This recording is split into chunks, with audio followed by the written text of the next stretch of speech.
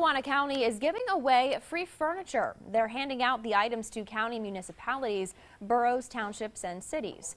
The county recently moved to the Lackawanna County Government Center at the Globe. The furniture is what's left from the former administration building on Adams Avenue in Scranton. Those who came down to check out the furniture say it's a big help.